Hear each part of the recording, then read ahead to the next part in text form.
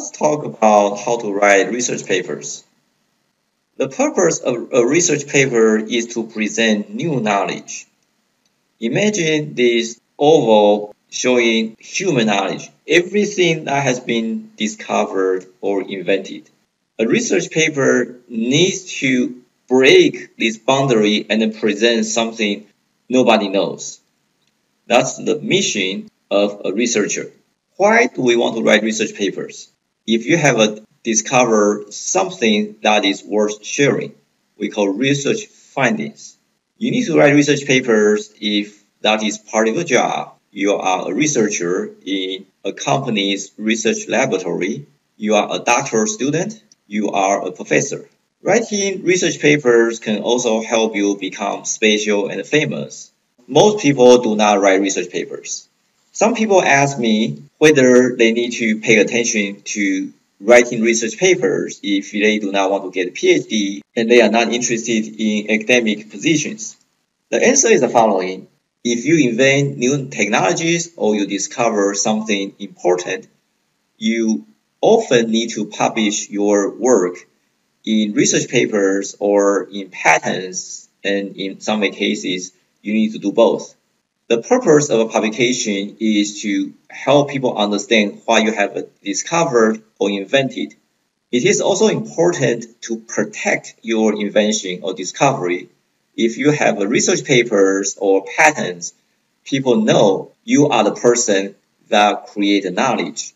If you do not write research papers or patents, somebody else may discover or invent similar things, then your invention or discovery will not be recognized. I recommend these 3 books if you want to write research papers or patents. The first book is called Academic Writing for Graduate Students. This book focuses more on the structures of research papers. The second book is called The Style, 10 Lessons in Clarity and Grace. This book explains how to make your writing easier to understand. The third book is Visual Display of Quantitative Information. This book explains how to make figures. The most important component of a research paper is you have something new to tell. The most common type of research papers will be new solutions to existing problems. Maybe you find a new way to transmit signals over wireless channels. Maybe you find new solutions to recognize objects in images. Maybe you find a way to detect pedestrians walking on streets. It is also common to see research papers talking about new problems. People may not understand these problems.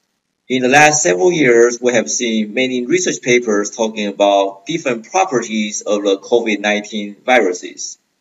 These are new problems. People did not know these type of viruses before. Research papers may also provide new understanding of problems. COVID-19 is another example. Maybe a research paper explains different ways COVID-19 viruses can be transmitted. Many research papers look at existing problems and existing solutions, then give new interpretation of the information. The most important word in a research paper is new. It has to be new to the research community. Sometimes students say, this is new to me, so I'm going to write a research paper. If that is not new to the research community, there is no research paper. I have explained several examples of research papers, new way to transmit wireless signals, new method to protect data from unauthorized access, new evidence to explain dinosaur extinction, new disease or new ways to transmit disease, new materials for buildings or airplanes, new safety features for vehicles, new relationship between interest rates and economy. Again, the key concept here is new. When should you start writing a paper? You can talk to different people and they have different views. Some people will tell you you should write as soon as possible because a research paper can be a way to document your work. Some people will tell you you should write your research paper after you have finished all your work. Then you can start writing a research paper because you have all the material. My own experience is you should write a research paper as soon as possible because writing helps you organize your thinking.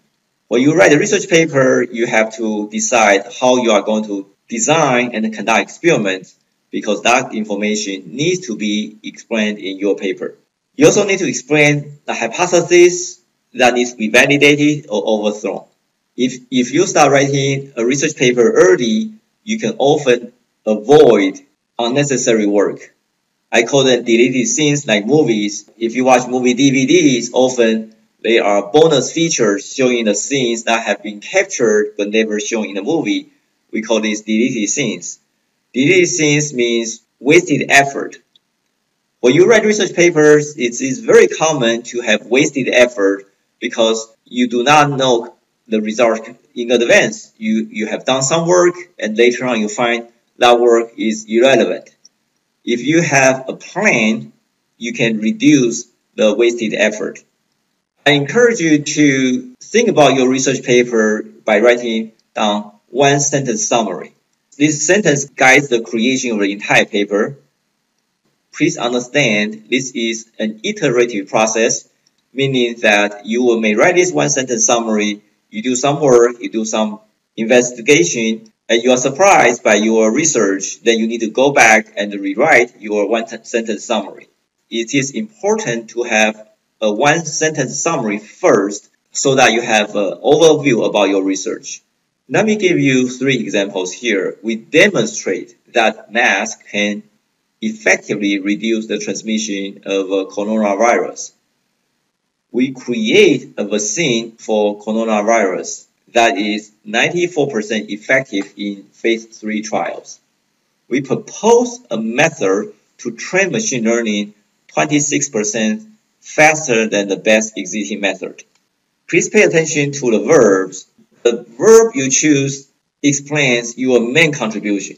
Here are a few more examples of one-sentence summaries.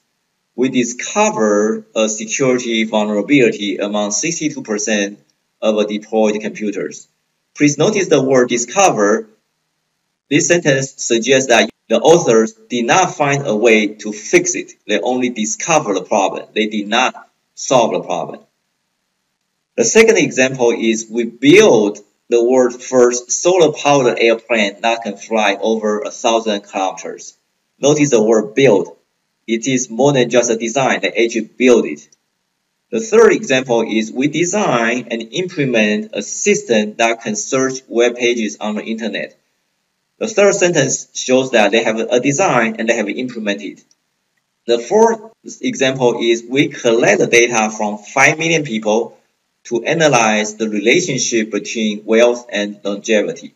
The last example shows what they have done is they collect the data and they have not analyzed the data yet. It is important to choose the right verb. You also need to understand different words have different strengths. You can go from proof, then go to demonstrate, observe, and hypothesize. Proof is a pretty strong word. Hypothesize is a weaker word. How to write the one-sentence summary? As I have explained earlier, you need to choose the verb carefully. Do you want to use the word demonstrate or discover, design, build, or create? Then you need to explain the problem you are solving. In these examples, the problems are transmission of a disease, cure of a disease, solar-powered plane. They design solar-powered plane, or search the internet. This one-sentence summary also need to give some ideas about what has been accomplished. You need to set the metrics for success. In the first example, it's 26% faster. In this case, it's comparing about speed. In the second example is the distance, 1,000 kilometers. In the next example is 62% deployed computers. That shows the scale of the problem. And the last example is 5 million people, shows they have collected a lot of data. Writing is a process of iterative improvement. It is extremely unlikely you can write once and you're done. It's almost always you need to write and revise many times. That is my own experience. I have never written a paper from the beginning to the end and done and finish it. We always revise because as we write, we go back and see how things can flow better.